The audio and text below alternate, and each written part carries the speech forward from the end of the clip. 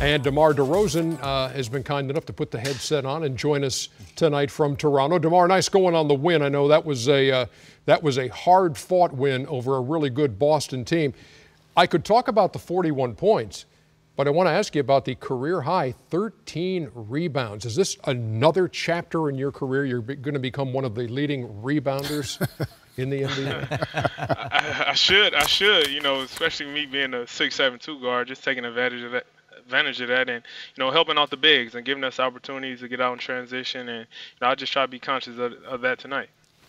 You know what, DeMar, I'm just curious, do you feel like you guys have been slighted at all coming into this season? Because you didn't make the big splash in free agency that, say, the Celtics did. You're not the defending champs like Cleveland is, and all these other teams, they made all these moves.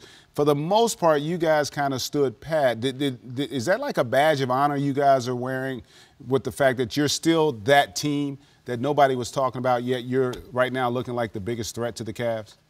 It says a lot. We didn't get no credit. Last couple of years, we really didn't get no credit. And, at the end of the day, we was a team that took Cleveland to 6 games in the Eastern Conference Finals. And, we really don't pay too much attention to it. We just try to go out there and play, let our game speak for itself. But at the end of the day, remain that threat.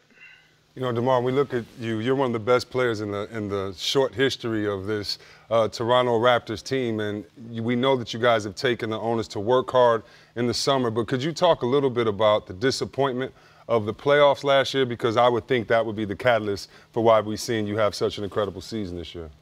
Most definitely, being in that, being so close to, making it to the finals, going out the way we did, that stick with you all summer, still not getting credit, still seeming like, we a fluke team or something like that. Just carrying that over, the whole team, the coaching staff, the fans, we feed off that every time we go out there on the court.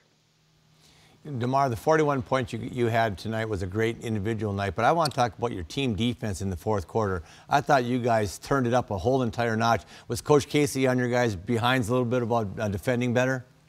Yeah, he cussed us out at halftime. It was pretty bad. Yeah, it was pretty bad, but, that's the way we got to respond, be physical, and communicate. That's all we did. We listened to Case coming out of halftime, and we picked it up. Last thing from me, DeMar, is just a look at the Eastern Conference playoff picture, and Cleveland, of course, is on top of the Eastern Conference.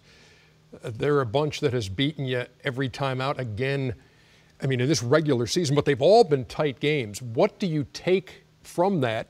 How big's the gap between the Raptors and the Cavaliers? Is it, I don't even know if you have a monitor. Is it this big? Is it this big? I'm putting my hands in different spaces. How big is the difference? I think we right there. The times we done played them this year came down to the last 2-3 minutes of the game.